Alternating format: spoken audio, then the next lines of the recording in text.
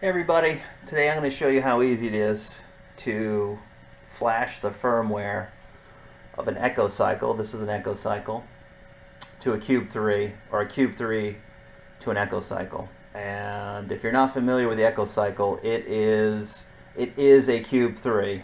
All the hardware matches, including the board inside. However, it uses Ekocycle cartridges, which is just PETG. And those the cartridges that 3D Systems were selling had a large portion of recycled PET soda bottles that went into that. So there is you can see how many soda bottles you've recycled with an Ekocycle. Most users that get their hands on an Ekocycle are probably going to want to simply convert to a Cube 3 and then apply the hacked firmware, use some sort of open source solution, which is what I've got set up here. I can hook up anything, and then they're off to the races. In short order, they're printing PLA, they're printing ABS, and they're fine and happy. Other things, if they get simplified 3D, they can expand a bit. I will say the Cube print software for the PETG is really good. I've struggled with Simplified 3D to put together a good profile. So I honestly swap to Ekocycle when I've got some things that I want to print in PETG, and I use the OEM slicer, and it's pretty good with that material type.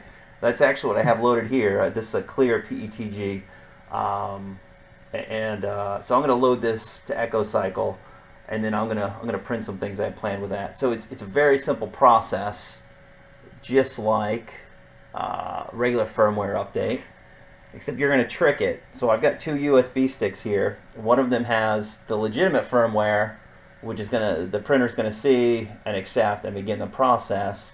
And then right when it begins to download data, and it's gonna notify, it's gonna say downloading update. You pull it and you swap it with another USB stick that has, in this instance, the Ekocycle firmware that has the same name as the Cube firmware. So the Cube, this is currently flashed to Cube, but I'm going to flash it back to Ekocycle. So I'm going to begin the process of loading the Cube 3 firmware here.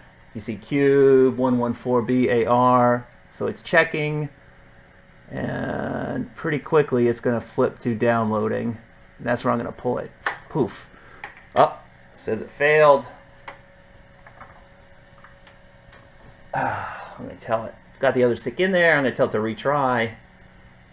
And file name's the same, but it's actually the Eko firmware.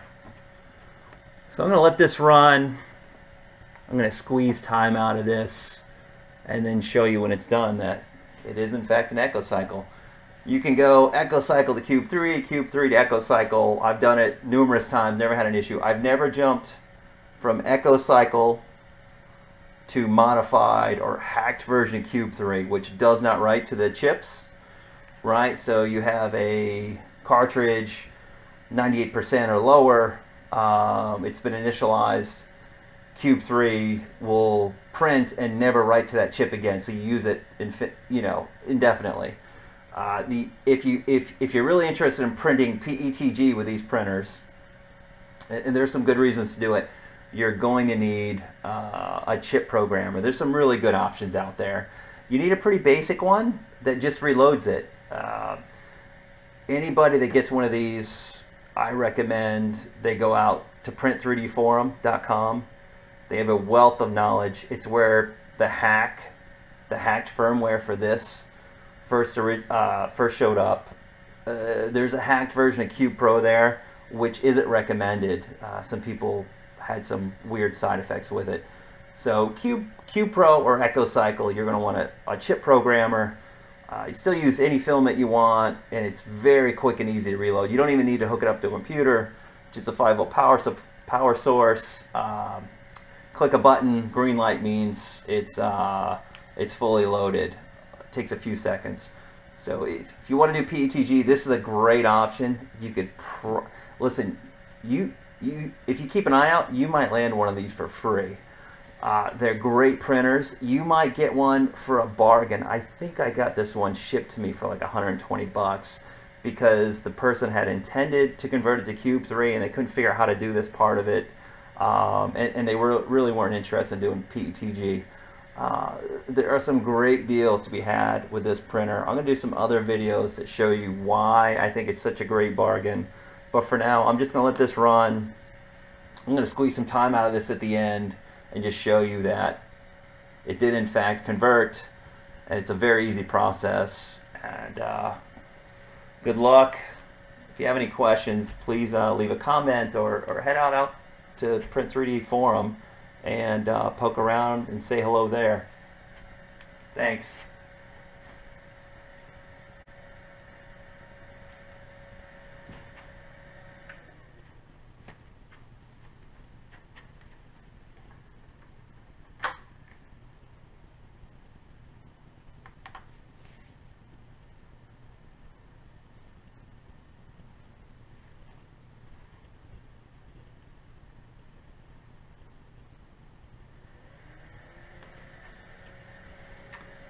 Alright, let's see if this is in fact, oops, so it doesn't see the cartridge. That's an ABS cartridge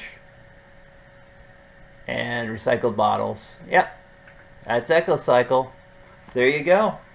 I could easily go right back doing the same thing in reverse. So good luck, folks. Happy printing.